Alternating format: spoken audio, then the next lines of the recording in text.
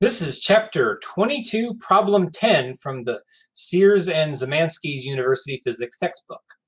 A point charge Q1 equals 4.00 nanocoulombs is located on the x-axis at x equals 2.00 meters, and a second point charge Q2 equals negative 6.00 nanocoulombs is on the y-axis at y equals 1.00 meters. What is the total electric flux due to these 2 point charges through a spherical surface centered at the origin and with radius A, 0.50 meters, B, 1.50 meters, and C, 2.50 meters? All right, the very first thing that I have done is I have made a sketch of the x and y axes. So at x equals 2 meters, so just going along the x-axis, that's where our charge Q1 is located. And going up along the y-axis, at y equals 1.00 meters is where our Q2 is located. And then I've drawn out the 3 parts that we're looking for. So first we have a sphere of radius 0.500 meters. So that's coming out from the origin. We have this red circle. In part B, we're looking at a radius of 1.50 meters. So I've drawn this one out. So a little bit further. And the radius for the sphere of 2.50 meters, then I've drawn this one here. So I've color coded each of these so it's easy to keep track of which one's which. Part A is in red, part B is in green, and part C is in blue. So the key to this problem is we're simply applying Gauss's law to the spherical surface. Also, my apologies, each of my circles here aren't really good circles. I am limited in my artistic skills, but you should get the general idea. All right, so we're just using Gauss's law, which says that the net electric flux through any surface is simply equal to how much total charge is enclosed in that surface divided by epsilon naught, which is our universal constant for electricity.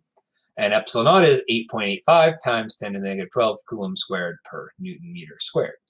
All right, the first one in part A, well, we look at that surface, and because it only goes out to 0.50 meters, it doesn't include any of the charges because Q1's out at 2 meters away, and Q2 is at 1 meter away, so nothing is enclosed in this surface. So the total enclosed charge is 0, therefore the net electric flux through the surface in part A is just 0. There is no flux through that surface.